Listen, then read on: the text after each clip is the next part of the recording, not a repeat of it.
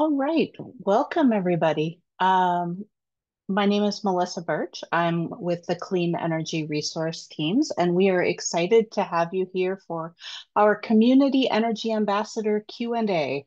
Um, I see a bunch of folks introducing themselves in the chat. Please feel free to continue to do that. Um, as I said, I'm Melissa. I'm joined today by Keely and Shaylin, who are my colleagues at CERTs. Next slide, please. I want to share a little bit about CERTs. So CERTs is a statewide partnership, and we have a shared mission to connect individuals and communities to the resources they need to identify and implement community-based clean energy projects. And so when we talk about clean energy projects, we're typically talking about things like energy efficiency, renewable energy, and beneficial electrification, like electric vehicles and heat pumps and so forth. And next slide, please. As I mentioned, we're a statewide partnership, and that partnership includes four organizations. We have the Minnesota Department of Commerce, Division of Energy Resources, the Great Plains Institute, which is a nonprofit that works on energy, and Keely is associated with the Great Plains Institute. We have the University of Minnesota Extension's Regional Sustainable Development Partnerships, which is where Shaylin and I and a number of others are based, as well as the Southwest Regional Development Commission, where we have some staff as well. Um, each of these organizations really brings different perspectives, different resources, different types of information to the CERTs partnership. And so each each helps co-create the CERTs work and CERTs organization. Well, we're partnership, not organization. Next slide, please. So what do we do? Well, first of all, we work across Minnesota. We have 7 regions around the state and staff in each of those regions. We provide some limited financial assistance through our seed grants. And then a lot of our work is really offering technical assistance, community engagement, learning opportunities for folks. And the ambassadors program is really a part of that work. And the idea is really to find ways to help communities do clean energy projects that are community determined, that are valued by folks in the community and benefits them. Next slide, please. We do have staff across the state, so depending on where you're joining from, you may recognize some of these folks. We have Anna in Northwest.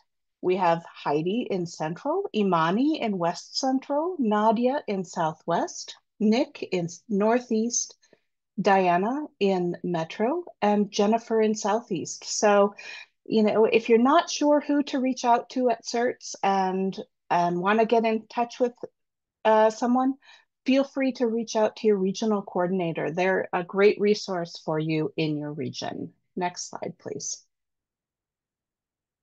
And with that, I'm going to hand it over to Keely.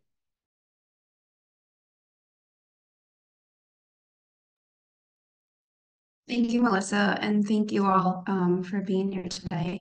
My name is Keely. I'm a program associate with CERTs. I'm going to dive into our Community Energy Ambassador Program and our self-directed training checklist. But I'll give you a little background on the program here. So this is kind of our homepage of the ambassador program, and a couple of things I'll point out. If you want to follow along, there's a QR code and that'll take you to this page. But we have this little section where you can pinpoint various spots on this web page and directly go to them without having to scroll through the whole page. And I'll kind of do those little steps with you and explain some of these things. We also have our introduction to the Community Energy Ambassador Program. So I'll give you a background of where we started and why we started this program and what we hope to get out of it. So the first thing here is this ambassador map, one of my favorite things about the website. Well, top one. So this is huge. This is showing you where we have ambassadors in the state of Minnesota, and these are by county. So the blue are where we have ambassadors, and the yellow is where we do not. So if you know anyone in the yellow counties, let them know about this program and get them signed up. We'd love to have someone in every county by 2025. So that's really exciting. And then there's a little link to the map if you want to check that out. Okay, so the Community Energy Ambassador Program has to pass right now. The cohort is in pilot mode. We're actually week 2 into our cohort program with 4 community-based organizations that do work around Minnesota. More information will come out about that as they get onboarded with the program. And then the one we're talking about today is our self-directed training path. And we wanted to make a training checklist for you all so you kind of can follow a path and know the steps to take to become a certified community energy ambassador. And we also have some additional engagement resources for you all to use. So we have a little flyer to talk about some of the rebates and tax credits, and then some more specific topics, and that's all on our page. We also have a link if you want to dive more into those. And then we have our networking events, and there's some coming soon, so keep an eye on our page. If some happened in your region in the last year, we do have some recaps of those events, so check them out and learn about the things that we talked about in those events and people that attended and so forth. And then we also have our CERTs events calendar that stays pretty up to date, so you can always check that out. And then we have our ambassador updates and stories. So this is where you can sign up for our Community Energy Ambassador newsletter. You can sign up today if you want.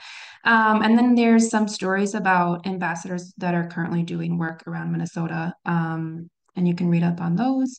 And then we're also open to questions and feedback about the program. So there's a link here, and then I'll show you another spot where you can reach us to give us questions or feedback about the program.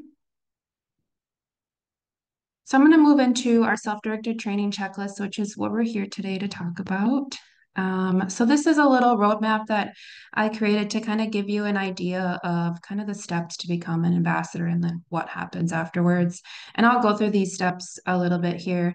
And then the main thing I want to focus on is like once you become a community energy ambassador, we hope that you can kind of continue this process of community engagement, working on projects and tracking those projects so we can see what all the hard work that's going on in Minnesota around clean energy.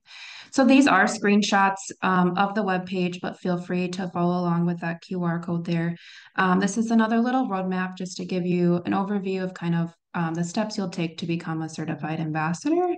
And this is the main page, so just kind of welcoming you to the program. So step 1, we really want you to get to know the Community Energy Ambassador Program. So again, this is that introduction to the Community Energy Ambassador Program video, and you can take a look at it and get a sense of why we created this and what we wanted to accomplish with the program across Minnesota. And what's nice about this webpage is there is this section where you can jump to the various areas. You can jump to the pre-training assessment. We'll talk about the survey, the project proposal, and the project report. So if you're already on the path to become an ambassador, you don't have to scroll through the whole page to reach those spots. And again, we have their contact here. So if you have any questions or feedback about the program, your email is always on there for you to access. And then step 2 is taking this pre-training assessment. So this will give us a sense of where you're starting and how comfortable you feel about talking about clean energy projects to your community, and how you feel confident in talking to whether it's an individual, a business, a local government, or a nonprofit organization. And this is the pre-training assessment. And then once you become an ambassador and do your project, there'll be a post-training assessment, and I'll show you that as well. I love this question of like, what are some ideas of how to engage your community around clean energy, and how you make it happen. I think this is really important, kind of getting a sense of what kind of project do you want to do to become an ambassador, but also for us to know what kind of projects are out in Minnesota and things you want to engage with your community on. And feel free to take this assessment now and get started on that. So step three, I broke it up into two parts here because it is kind of a bigger section. This is where we have our webinars and pre-training. So in each section, we have a video for you to watch. So similar to this one, it was a live webinar. And then we have the slides that if you want to review them and refer to any information on them, you can access those right there. And then once you watch those videos and webinars, you would want to take a post-training survey. And so these are questions about the webinar and just to track where you are on your progress to become an ambassador. And we'll see those.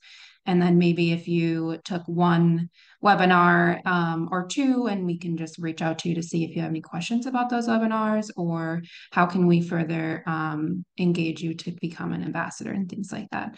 And then there's also these additional resources. So these pings at the bottom of the survey, that'll take you to a web page on our website with additional resources around those topics. So you can get more information on our website for that.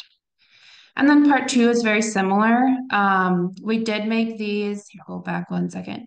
We did make these in order of what we thought was important. However, you can do this in any way you want. Like if you prefer to start with EV 101, because that's a topic you're more interested in, feel free to do that. But if you just kind of want a step to step, we did put that in kind of order here of importance. And then this looks very similar. Again, we like to make sure we're tracking our progress to see where you're at and what videos you've watched and what questions you have and how we can work with you on continuing the process of becoming an ambassador. So step four is one of my favorites. This is the project section. We did create a little worksheet for you all to kind of go through questions like, what is the topic? What are your audiences? What is the strategy? What skills do you bring? What partners can you bring into this? And then what sport can we assist with on this project as well? And so this kind of section is where you want to think about some projects you want to do in your community. And this doesn't have to be something massive where you have to get funding and build solar or whatever. It can be something as small as, writing an article, presenting about the topic, a clean energy topic in your community or like at your church, or like hosting a discussion with like a neighbor or something. And we do want to note too that CERTs is a nonpartisan partnership and does not do policy or advocacy work. So as a community energy ambassador, your focus is on the implementation of a clean energy idea and project. So step five is letting us know what this project proposal is. So there'll be questions about, what type of project is this? Can you describe it? Who do you want to reach? And if you don't have an idea, that's okay. You can fill this out and one of us will reach out to you and see if we can help you think about a project or think of ways to work on something in your community. And then there's step six, and there's two parts to this because the second part will be kind of your post-training survey. And so this project report will give us an idea of you when you complete your project, what it was, if there's any energy installations or upgrades, so we can track some of those metrics, who you reached, what you learned from it, and maybe how it sparked to do further projects. And then part two or page two of this one is your post-training assessment. So this looks a lot like your pre-training assessment. We just want to get a sense of if you feel more confident like talking about these clean energy topics and talking to these various community areas of individual businesses, local governments, or nonprofits. And then we also have these awesome bonus opportunities. So we have a video on wind energy if you're curious about that. And then we have those engagement resources that I mentioned that's on the main ambassador page, and then those networking events that'll come about in various regions of Minnesota. And then once you become a certified community energy ambassador, we really would want you to continue to learn, connect with ambassadors, and get projects done.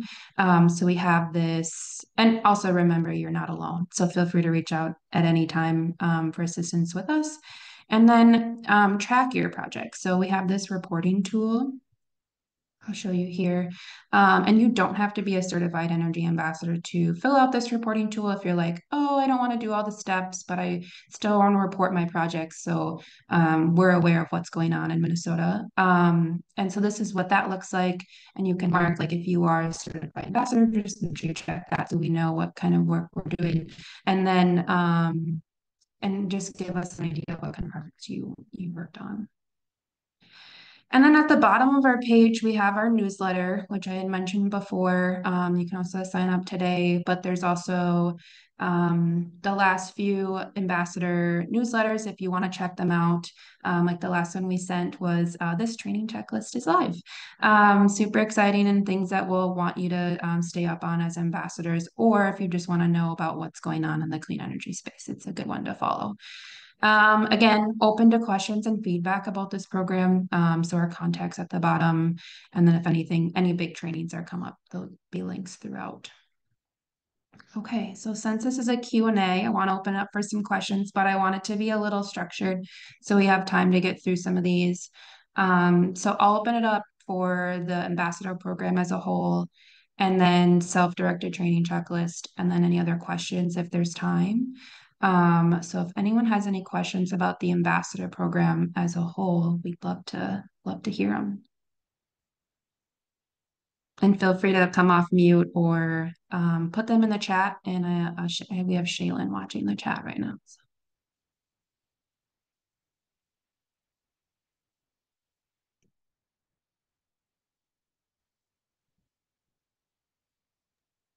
Do you all feel like you have a pretty good understanding of what the ambassador program is and why we're doing this? Feel free to ask any of those questions too.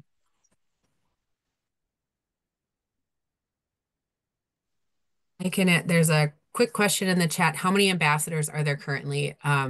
So we have kind of a vague guess based on what we've been tracking.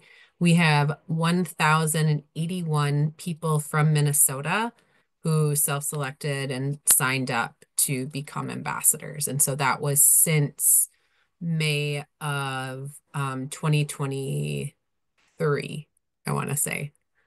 So it's good. We have almost every county in Minnesota covered, as you can see from that map too. So, Mary asked, you send guest speakers to community events to explain the program and recruit folks. I can, Keely, should I ask the questions and you and Melissa can take team answering them? Is that okay? Yeah, sure. I mean, I Okay. can say a little bit. I know we want to do the networking events, and once someone becomes a certified ambassador and they feel comfortable talking to their community, we can work with them about doing a presentation in the community. But yeah, I don't think that's off the table. If anyone, Melissa or Shaylin, have anything to add? Yeah, I think that pretty well summarizes it. We certainly do we certainly have staff who are talking to folks, but we also would love to have ambassadors being ambassadors to their communities. Barbara asks, how much science do I need to know to be an effective ambassador, or do you think the training will give me a sufficient background?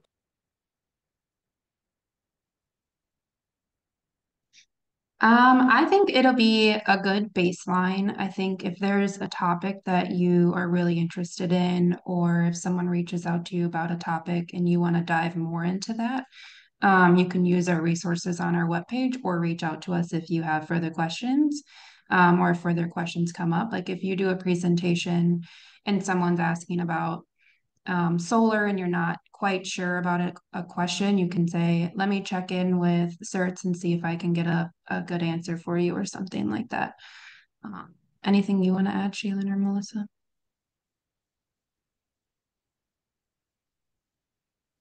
Yeah, sounds good to me.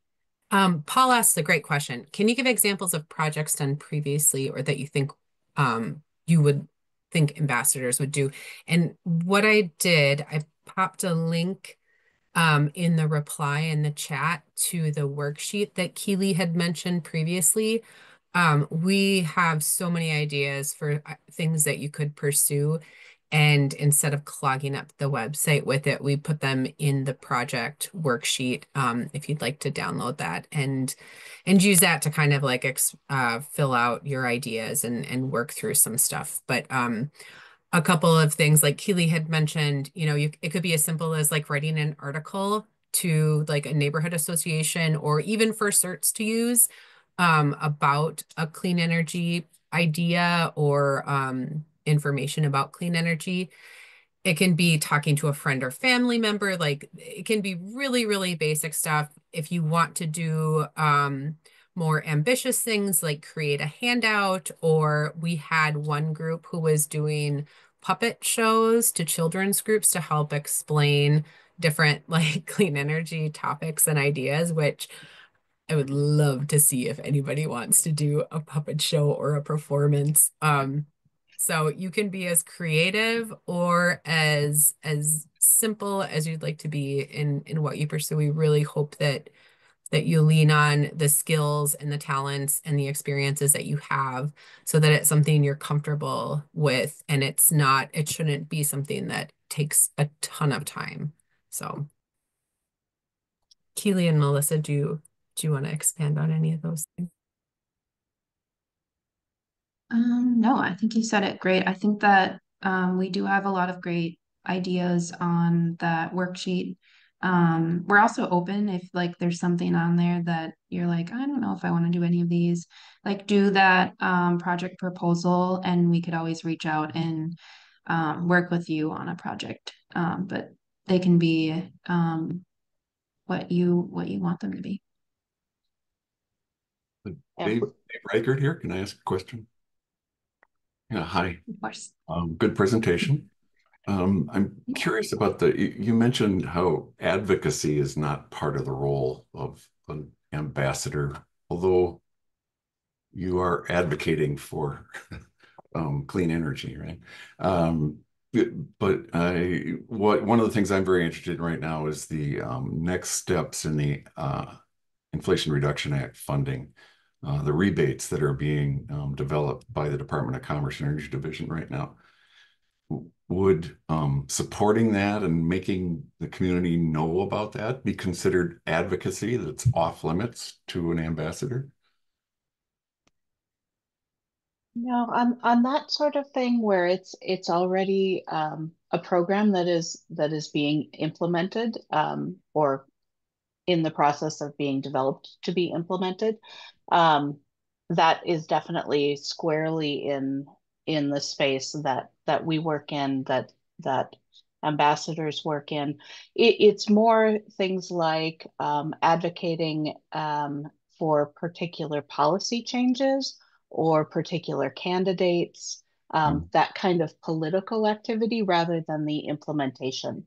And, folks are certainly welcome to do that, but we just ask that you don't do it with an ambassador or CERTs hat on, Mhm.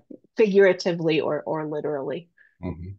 So has CERTs been out telling people about the IRA tax credits? Is that part of the education that CERTs provides? Yeah, Absolutely. I see people nodding Absolutely. yes. And when Yeah. it and when it comes to the rebates, those will be aimed at lower income people, and the folks who have attended the advisory calls are urging the state to be very organized in how they approach it by engaging with nonprofits. Will CERTs play any role in that? No, guess not. Okay, thank you. Yeah, we actually, because it is a program that's going to be available, that is work that we do. I mean, we're really about making sure that folks are aware of the opportunities so that they can decide whether or not they want to take advantage of those particular opportunities. Mhm. All right, And thank you. one thing too to share with you, Dave, so where this program really started was with the passing of the IRA and the Inflation Reduction Act. And so we have always been a grassroots outreach type of a group that we don't go out and preach to communities. We try to see what communities need to solve their problems and try to connect them with resources that will do that. And so um, the Inflation Reduction Act offers lots of opportunities for communities to solve different types of problems that have to do with clean energy solutions. And so CERTs, we created all these web tools to help people understand it. And then the ambassadors became kind of an arm of that, where it's like we can reach so many more people and help so many more people understand these opportunities if we have people within the community who are trusted messengers already to like share and explain and educate. Um, and another thing too, just to clarify with everybody, when we say clean energy, we mean energy efficiency, energy conservation, and renewable energy. And so there's lots of different options in there for communities. It's not just about renewables and that type of thing that might take more convincing from communities. It's really we just released a newsletter this morning with new tools that ambassadors can definitely use to help homeowners and renters and manufactured home residents just save money at home, just like simple tips and stuff. So that's kind of what we do and how we try to help ambassadors have resources to support that as well. We've got a couple more questions in the chat. Let's see here. Nikolai asked if CERTs has a project they're working on in a particular area, would they recruit ambassadors in the area to do engagement for it? Melissa, you want to punt that one to you? Yeah, I think we do share out a lot of the work that we do and would love to have ambassadors involved um, in work in their areas. Absolutely. And Vicky asked, is there access to measurement data? For example, if we wanted to track a home energy audit completion in Kenny neighborhood, a Minneapolis neighborhood, is that data available to us? Yeah. That's a good question. I think that might be something that we would have to ask the auditor in those areas if they allow that data to go out. And that maybe could be something we work with you on if that's a project you'd like to track. Yeah, I think I would add that it would also depend on, consent from homeowners who are getting those audits or businesses who are getting those audits to have that information shared. That's a Mhm. that's a key piece as well. Nothing else in the chat if anyone wants to ask off mute.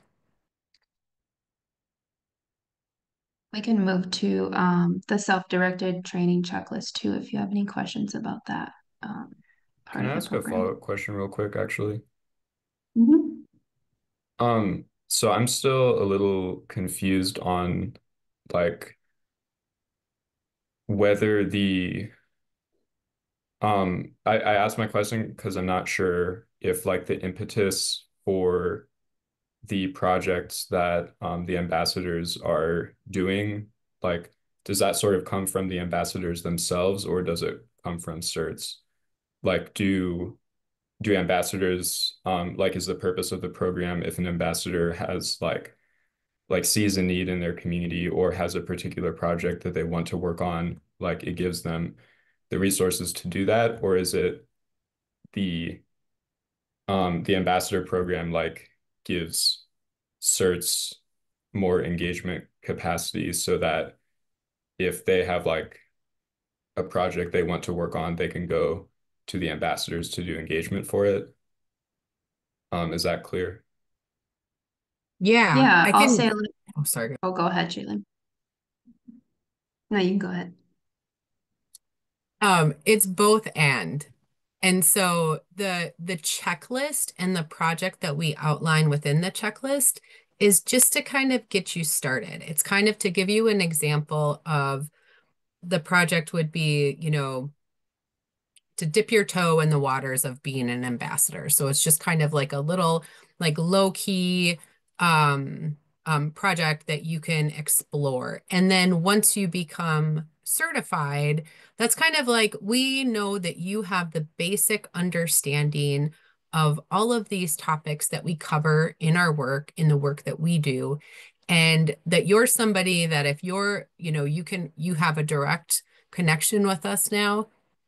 It's we understand what you're working on, where you live, what community you're a part of, how we can like supply you with resources and tools that you may need to like work within your community or take on other projects. And this is a volunteer program. And so it's really about um supporting community members with information so that you can go out and meet the needs within your community. And it would be great if, you sign up for our newsletter, like the ambassador specific one, where we'll be sharing opportunities if you need a little bit more direction. Um, if there's like, when we do seed grants every other year, those are for community-led projects. And so if you can be out listening for potential seed grant projects or, talking with people about what seed grants are and just kind of be like another arm of the broader CERTs group that understands what's happening and knows how to connect people to good resources. That's my rambly um, explanation. But Keely and Melissa, feel free to stop me. That was exactly what I was going to say, Shannon. Word for word. No. Yeah, I think it could be both. I know, like Shaylin said, we want ambassadors to do projects that their community are looking to do. So like what are you hearing from your community? And if you're kind of doing those steps in those webinars and kind of how we have them set up, the first one is community engagement because we think that's the most important. Like, how do you engage your community and see what types of projects they want to do? But yeah, again, we'll have like those seed grants that'll go out. Or, I mean, we currently have some seed grants wrapping up. So, like, what do those projects look like? How can I be involved in my community? And then, like, those uh, networking events and stuff too, like getting to know other ambassadors in your area, kind of attend those and see what's out there and what people are doing in different counties. But again, yeah, I think it's both, like both can happen.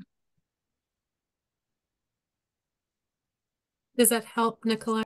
Yep, that's very helpful. Thank you.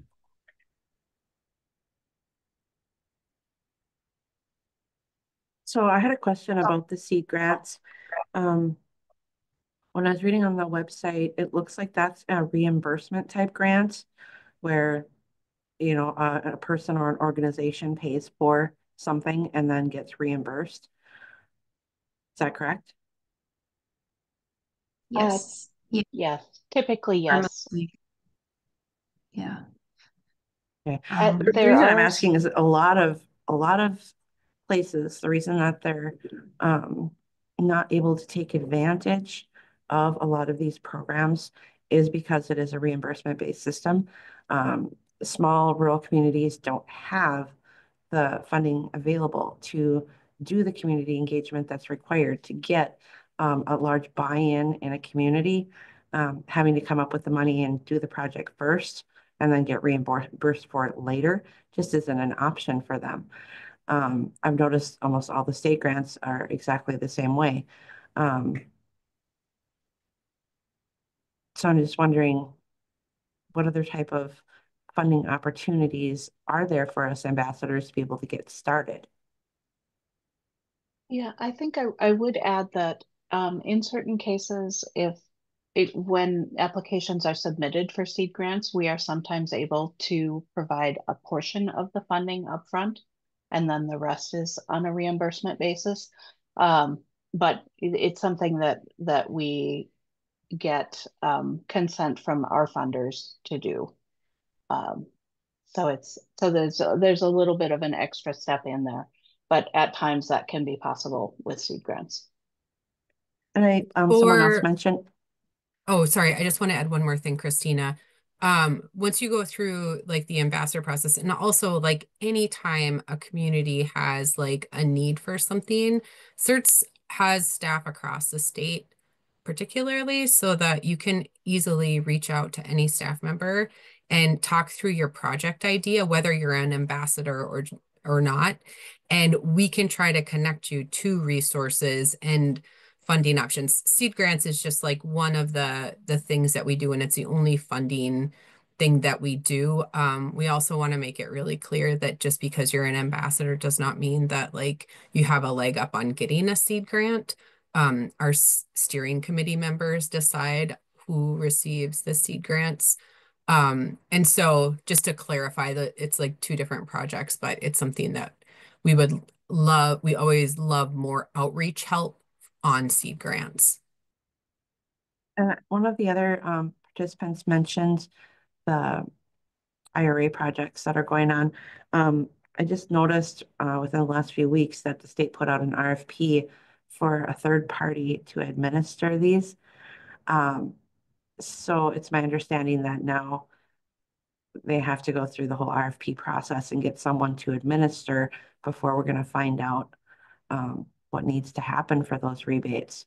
Have you heard any more on that? That's really the extent of what we know as well on that. The RFP is out there, and so we'll we'll see. Unfortunately, we would love to be able to see further forward, but no crystal ball. Well, I guess what concerns me is there's a limited time frame and there's a limited amount of money. So now this third party vendor is going to take some of it right off of the top, which is going to reduce the rebate pool that's available to our communities. Plus, it's going to push the process back probably another 6 months. But I guess we'll just have to stay tuned. I highly recommend if you can join whenever they have those like webinars through Commerce where they explain what's happening. I'm pretty sure this part of the process has always been part of their plan as they've been laying out like the steps to get to distributing rebates. And I don't know for sure, but I am pretty sure that whomever is going for the RFP, that's part of the funding that's not being distributed. Like I think there's different buckets that the federal government has like carved out for these things. So this RFP wouldn't impact the overall amount of funding that's available for community. So that makes sense. And we do typically try to share those public commerce's public meetings and so forth, information sessions and such. So definitely take a look at those, and they provide updates as they are able to. Thank you. Does anyone have any more questions about the checklists and like the process itself? We really want to make sure that it's clear and there isn't anything that's going to get in your way if you do want to get from step 1 to step 6 and certify.